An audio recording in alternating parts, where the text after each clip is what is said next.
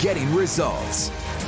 6:15, time for Ask Trooper Steve. We answer questions you send in. Today, it's about witnessing crashes. That is exactly correct. So this is what we're talking about specifically here. What determines who is a crash witness? So let's break this down a little bit. During the course of a crash investigation, there is a process that when law enforcement investigators show up on scene, they need to determine what happened. You can't just take everyone's word for it. So the first, obviously, individuals they're going to talk to throughout that process would be the drivers. They want to know, A, what happened? B, what happened? Then they piece it together. Then, of course, there are independent witnesses. Now, not always do we have those witnesses on scene, but just because you were involved in a crash, you may not necessarily be a good witness. If you were a passenger, just minding your business, and a crash happened, you may not have seen that crash happen from start to finish.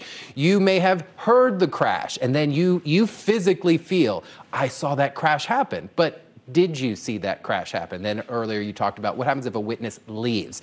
If you are involved in a crash, I highly recommend you get these people's contact information. Not everyone needs to stay on scene, but providing that phone number to law enforcement could help you out down the road. Good deal. All right, thanks, Trooper Steve. And if you have a question for him, let us know on the website, clickorlando.com/AskTrooperSteve.